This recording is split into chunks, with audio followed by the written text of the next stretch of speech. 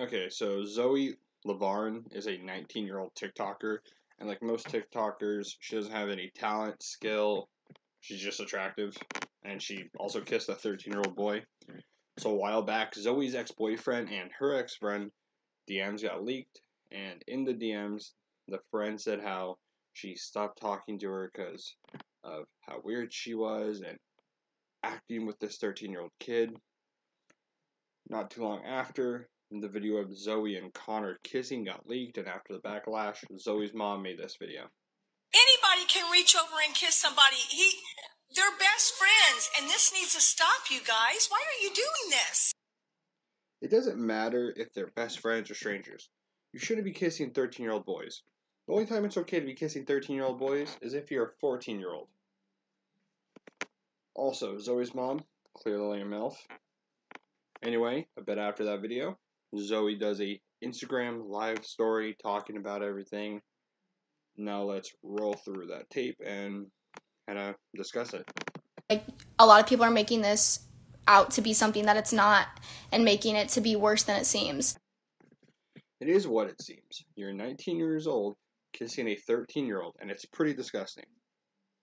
That I didn't groom Connor, wouldn't do that to him, literally love Connor to death. I wouldn't do anything to Connor ever without consent. Connor and I both consented to kissing. It doesn't matter if there was consent, it's still creepy. You're still a pedophile. Also, consent doesn't make it okay. There are still legal age limits. That was how it went. We both liked each other, and then we realized that the ages were too different. So you realized the age difference after the kiss. What, did him riding a bike and playing Fortnite not sound any alarms off? Also, you're saying you have feelings for a 13-year-old.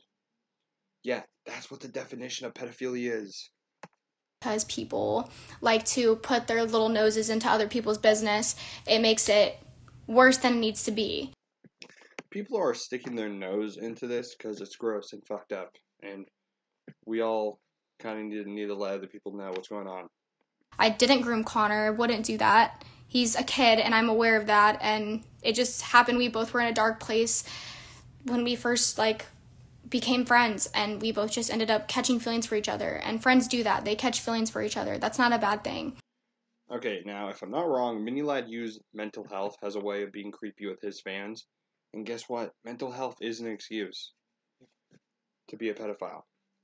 And Zoe, it is a bad thing if your friend is underage. Also, why are you friends with a 13-year-old?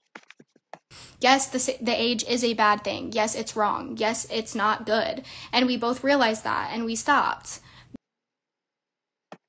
Sure, okay, fair enough. But again, you got feelings for a 13-year-old, and you act like that's okay. And what's worse is you acted on it by kissing him.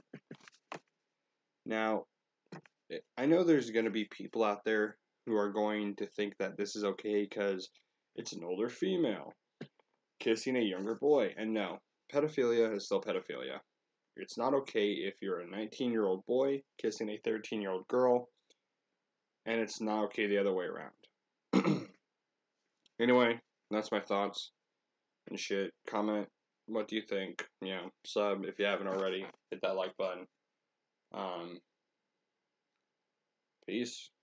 You a dummy, ain't it funny? I've been the one that came from nothing, like a drug, I'm up and coming, I'm gonna blow up in your face. You a dummy, ain't it funny? I've been the one that came from nothing, like a drug, I'm up and coming, I'm gonna blow up in your face. I'm feeling like a G on my high horse, we be stomping, I'm off the blow, I sell a G. You be selling, I'm just living, trying to get myself the shit that I deserve. Put in work, sick of being broke, it's worse.